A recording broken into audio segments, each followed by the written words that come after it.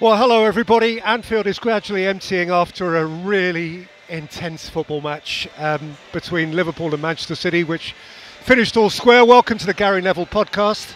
And Gary, you look a bit drained. I actually am drained. I've got a headache. People might at home have a headache listening to me. Honestly, it was a big game. Obviously, we knew that before the game. It just felt like we've watched a real heavyweight clash there, where you just, I don't know, you couldn't take your eyes off it at all, particularly that second half. That was a hell of a performance, second half for Liverpool. I thought City would win here today. I said to you just at half-time, didn't I? I think City could regret the way in which they approached the last 15 minutes of the first half. I don't know why they do it here. I don't know why they've not learned. And they're a brilliant team, one of the best we've ever seen. But they went 1-0 up, and then they just started to relax on the ball. They started to walk to throw-ins. They started to reduce their tempo and their rhythm that they rely upon. And then you just invite this mayhem and this chaos. I once described this place as being like thrown in a washing machine and being sort of tumbled around. And I've never been put in a washing machine before. I'm just imagining, because that's how it used to be for us sometimes. You can be going okay in a game here, and then your world can collapse. And the world caves in all around you. And look, Liverpool second half were absolutely outstanding, and what a great game, but I think you said at the end both managers will be really proud. I think that they will be. It's how a big game should be, a really big game should be. That felt like a monster of a match. It might seem odd to people, but it's sometimes hard, isn't it, off the back of a game to remember instantly all the moments within the game, because they get lost in that washing machine. But I'm thinking in that second half in particular, the moments Diaz had, and we shouldn't forget at the other end that Doku was that far away from winning it. Yeah, I mean, look, that was probably City's one moment in the second half that I can think of. There isn't anything in Haaland. We see him quiet, don't we? We see him quiet quite often, but he normally lights up a game. There was nothing from him today. Van Dijk was immense. Quansah did well alongside him. But yeah, Diaz had those. There was that period, wasn't there, with 5 minutes where Liverpool had those 4 or 5 shots on goal where they should have scored and should have got the second. And Diaz was just scruffy. As brilliant as he was and as energetic as he was scruffy in his final bit. And the only thing about this City team, they are a machine. And the thing that I sit here now immediately and think is how well Liverpool have done today. But you can't rely upon other teams to go and take points off City. You've got to take them off them yourself. And I don't think anybody will have Manchester City on the ropes. Even Arsenal? Arsenal could, but you know, it's at the Etihad, so you think, are they going to really have them on the ropes like Liverpool did in the second half? And I think Arsenal can do well at the Etihad, as tough as it will be, because I think Arsenal are playing really well. But you think about how anxious, nervous, on the ropes City were. It's brilliant to watch, actually, seeing City like that, because they're a team of ultimate composure that you watch every single season, meticulous and melodic in everything that they do, and all of a sudden you see them here and it's like they're on a roundabout spinning for like 5 minutes, and they come off and they just don't quite know where they are. I said they didn't have the boots on the right feet at one point. They just completely can't handle this ground. And at the end, the City fans behind that goal, to a man and woman and kid, were up there sort of clapping because they knew they'd just basically withstood a barrage, an absolute barrage in that second half. And it was great to see them. They stood up to some good set pieces, but it was a hell of a game. What a performance from Liverpool second half. Do you think City were deliberately slightly inhibited today? Do you think that's the mindset they came to the game with, or Liverpool just required that of them? Well, look, we know it's a difficult place. We know it's a tough place to play. We know it's a tough place for City to play, the toughest. We know that Klopp's got the best record against Pep of any manager, along with Conte. We know that. We know all these things. But in the first half, when Liverpool weren't at it, and Liverpool weren't at the best, and City were playing and they were getting in those spaces to Bernardo Silva and to De Bruyne, and they were feeding Foden quite a bit on that far side, you're thinking, go on. So you get your first goal. And the big disappointment, I think, for City and Pep Guardiola will be from this first goal going in until half-time, because that's the period of the game where I thought they could have gone for it. But they started walking to throws. I'm repeating myself, but they started ambling in the game, almost like killing the clock. Don't kill the clock here. You can't kill the clock. They won't go quiet, this lot. They always come back. So you've just got to go and get that second goal. You've got to believe you need that second, then you need that third. You're never safe. You're never safe in this ground. And they're going at half-time in a decent position. But I think Jurgen Klopp at half-time will be not happy, but he'll be thinking, right, OK, we weren't at our best in that first half, but they're only one goal in front of us. And then as soon as that mistake happens from Ake and then Ederson, you know that all hell is going to break loose. And then you're basically fighting for your lives in the game. So, yeah, I think City, we know what it is. We know it's Anfield. We know it's, Micah Richards has just described it as a force field around this place that exists. We've all been in that have experienced Anfield. But to win here, you can't think you're okay. You can't let moments drift. You might let the clock run down with 3 minutes to go if you were 2-1 up or lucky to be 2-1 up. But you can't run the clock down with 65 minutes to go. And that's what I felt City tried to do. They tried to sort of, if you like, kill the game before half-time. And they started playing passes and standing. And they stopped making those runs forward into the box that they make alongside Haaland. And then once you stop doing that, all of a sudden you've got this tidal wave coming towards you, and that's what they had in this second half, this wave of pressure, and you can't stop it then, because once they have the momentum here at Anfield, it's very difficult then to turn it around. There's not a whole lot more Liverpool could have done, is there?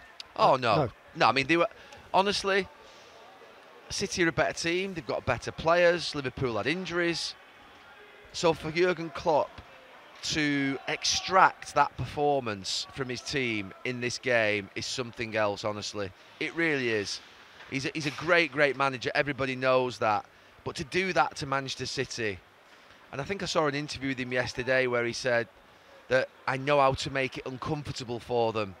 And that's what I try and do, is make it uncomfortable for them, make it chaotic for them. And there's no doubt it works. He has that sort of, if you like, thing about how to play against them. He has no fear. He doesn't step backwards. He goes forwards at them. He punches. They might throw a punch at him, but he carries on sort of, if you like a warrior, and his team follow him. And yeah, that second half, if you think that they had no Trent Alexander-Arnold out on the pitch, no Konate, obviously Salah wasn't on the pitch, Jota wasn't on the pitch, Salah wasn't on the pitch for large parts, Jota wasn't on the pitch at all. That's not a depleted Liverpool side, but it's certainly a weakened Liverpool side that have gone and done that to Manchester City. So credit to them, and credit to City in the second half for withstanding the pressure and coming out, if you like, with a point, because a point's respectable here when you've been beat up like that you have in the second half. They were beat up. So Liverpool could not have done any more other than, look, I'm not gonna criticise the wastefulness of Diaz, because honestly what we saw out there today was a player who gave everything and more on the pitch. So yeah, of course you can talk about that little bit of quality, but it's not said with any great negativity. None of us feel in that sort of spirit or feeling today. Yes, he should have done better. He'll know he should have done better with those 2 or 3 moments where his touch wasn't right or his finish wasn't right, but he did everything in game other than that little bit of that final bit, and that's football. Sometimes it happens. So let's drag Arsenal into it. I know you watched their game against Brentford last night, which, by the way, they were within 4 or 5 minutes of not winning, which suggests as we go into the final stage, they're not all going to be played 10-1-10 over the last stretch. Somebody's going to probably drop points somewhere, not just because City are playing Arsenal, but where do you throw them into? Arsenal are top, by the way, Gary. Yeah. So what are you making of that? They're having a great season and they're playing great football, and you're always going to have an awkward game. You're always going to need a late winner along the way. I was watching the game intently. They were comfortable, they were the better team, but Brentford did well, and Brentford had a couple of moments, and the moment, obviously, I think everyone felt for Ramsdale, obviously what happened just before half-time, but I think that pressure has been building on Ramsdale all season, and it doesn't surprise me that he's in that position and he does that. You think about the fact at the start of the season that he was told, and we were all told, that there were 2 number ones, but it's not turned out to be the case. He's quite clearly the number 2, and he doesn't see himself as a number 2. He sees himself as an excellent goalkeeper who shouldn't be watching someone else play. So when he does have to come in, that there's an increased scrutiny and an increased sort of, if you like, feeling around him. So I felt for him a lot, and he'll be really relieved at the end of the game that obviously that goal went in, that Arsenal scored. And I think just generally, I think that you can drop points on a title running, and Arsenal will drop points on a title running. Both teams here have dropped points today. but they couldn't drop points in that game. They've got some tough games coming up, and I'm not saying that they're going to need a cushion. And the reason I believe that Arsenal have to go to Manchester City and win is because Arsenal do have to go to other grounds. They have to go to Old Trafford. They have to go to Tottenham. They have to go to other places. So I just think you've to really change the psyche of this Manchester City team. You've got to damage them yourself. You've got to make them believe that you're better than them.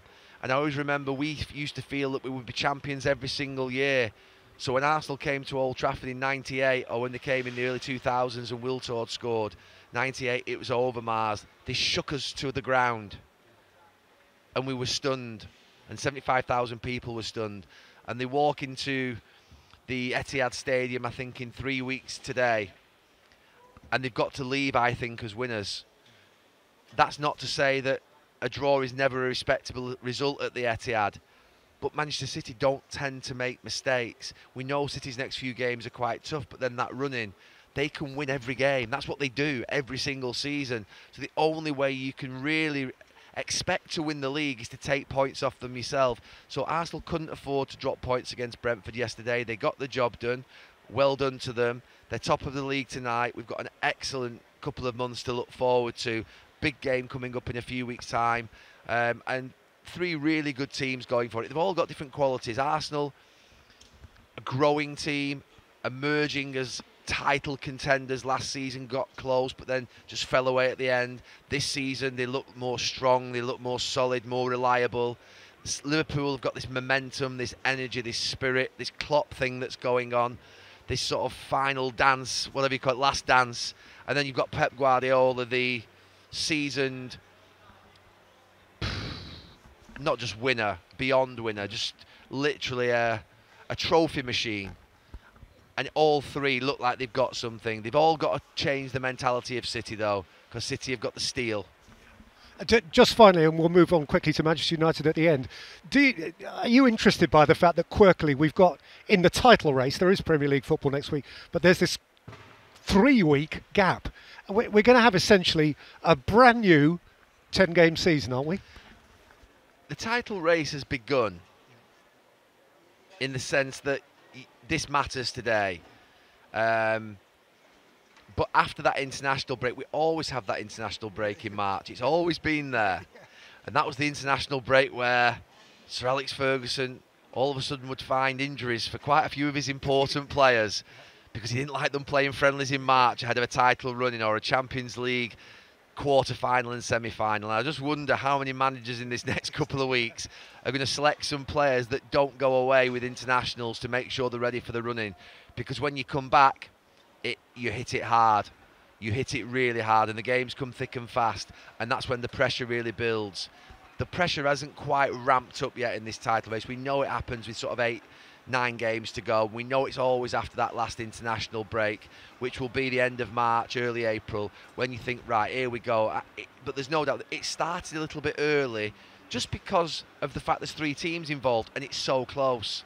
And the fact that there's this game today and the game last week, obviously, are big games that if Manchester City drop points against United, they drop points here, that there's more chance for the others to win. So I think that's why we started just ramping it up a little bit early. But in all essence, it usually starts after this 3-week break, or 2-week break as it would be. Some important FA Cup games next weekend, a Manchester United Liverpool game next weekend, City play obviously at Newcastle, and Arsenal, interestingly, have a bit of time off. And they've got a big Champions League game this week, don't forget. They've got the Champions League, but then they've got 2.5 weeks without a game. So you just think, how does Mikel Arteta look at that as a positive? Losing momentum potentially, losing sight of where his players are. Does he carry them on training before the internationals, or does he give them 4 or 5 days off? Interesting, those little thoughts. I'm sure he's thinking a lot about it. Obviously, they've got the Champions League game first, but yeah, no game domestically for a few weeks for Arsenal, which is interesting how they handle that. Manchester United, obviously you've been in the news this week. You might want to talk about the performance, which I know you saw yesterday at Old Trafford, but I think United fans will be interested to hear from the horse's mouth your perspective on all the talk around the Old Trafford Stadium itself and where it's going. Yeah, I mean, what's quite clear is that obviously I won't take a role at Manchester United. I've been very critical of the ownership over the last 3 or 4 years. And not that I've been offered a role at Manchester United, I haven't. But what I've always been incredibly passionate about is the surrounding. It's not doesn't make me cry, but it's made me sad. You know, I've got a hotel literally within that sort of, if you like, acreage that Manchester United own, within that 60 acres, 50 acres, whatever it is. And every time I look across that industrial wasteland and look across East Manchester and see what's being built, one of the best indoor music arenas in the world, one of the best women's and youth stadiums, one of the best training grounds, one of the most fantastic health and education centres. And I think that there's been no development at all for 15, 20 years around Old Trafford. And I think, you know, you've got to win on the pitch as a football club, but you've got to win off the pitch. You've got to generate something around your ground that inspires the local community, that inspires the people, the hundreds of thousands and millions of people who come to Old Trafford every single year. There's jobs to be created, there's houses to be built, there's commercial buildings to be worked in, there's education and health and all those things that can happen, like a world of Manchester United, I've always called it. And I'm not saying they're the uses that are going to exist within this master plan, I have no idea, but when I was asked to form part of a group of people who would look at the regeneration of Old Trafford, I do feel it's where I can actually, to be fair, feel most passionate about. It's what I do in my sort of, if you like, non-football week. You know, I love property, I love sort of developing stuff. I've done it for 25, 30 years of my life. But I also love the idea of creating place and also building things that are really important to not just people who live in Manchester, but people who come to Manchester and visit Manchester every single year. So, you know, I'm proud to be part of it. It's the, I think, only area that I would be part of that I could bring real sort of benefit to the club.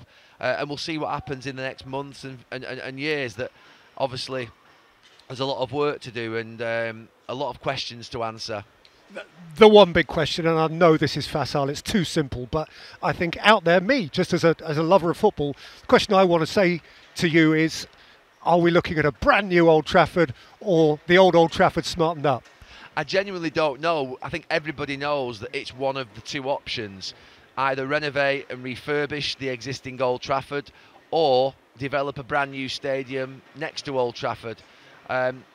No one knows the answer to that because, to be fair, one thing I won't do or ever disrespect, one, what are the costs, what are the feasibility, what are the possibilities, what are the restrictions, all those things that come into play.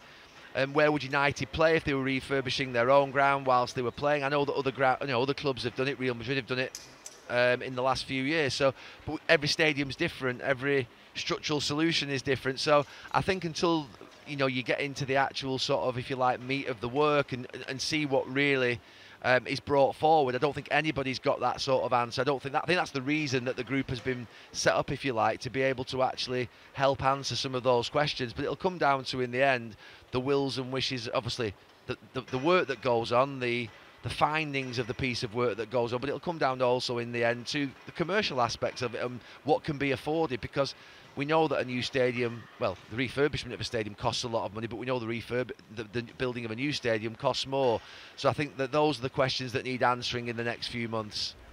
Okay, I was going to finish there, Gary, but I've just seen Jurgen Klopp being interviewed in front of us here, and it occurs to me that before we finish, perhaps you'd like to have a final line on Klopp Guardiola. I mean, look, they're both exceptional managers. I've always swayed more towards Klopp because of just, he's obviously worked with great resources here, but less resource than Pep Guardiola. The style of play is more towards how I see football. Pep is an absolute genius, and what he's created at Bayern Munich, at Barcelona, and now at Manchester City is unequivocal. It's incredible. But Klopp is a massive personality, a giant of a character, and someone who I think connects not just with his players, that's pretty obvious, and the staff within the club, but with the city, the language he uses, the tone, with obviously the fans. And I think, to me, that's what a great manager does. They do more than just play great football. They do more than just win football matches. They do more than win trophies. They impact people's lives on a sort of daily basis, on a weekly basis. And I think Klopp does that for Liverpool. I think there are men and women and children in Liverpool who go to school, who wake up in the morning, who go to work, and they think of the passion and the energy of Jurgen Klopp. I genuinely think that will happen. I think Sir Alex Ferguson had that ability to connect with the fans at Old Trafford.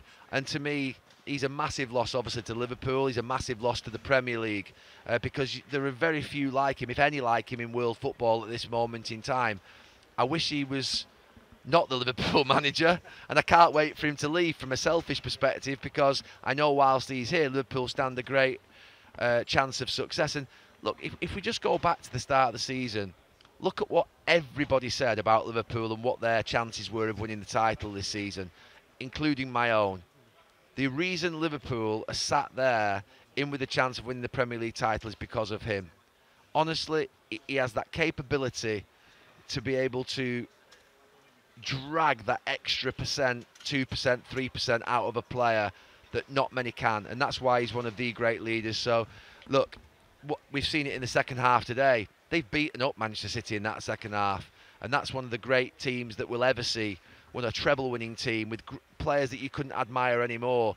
So, you know, his interviews are always good value as well, and will be really interesting to see what happens in the next few months, because obviously they've won a trophy already. There's a feeling building here that they want to try and make it obviously a more special season than it already is with him leaving, yeah, exciting the next 2 or 3 months. I wish my football team was involved in the race, but it will come back soon, I'm sure, one day. Yeah, fabulous race, and it's on again in 3 weeks. Yeah. Thanks, Gary. Thanks, Peter. Cheers.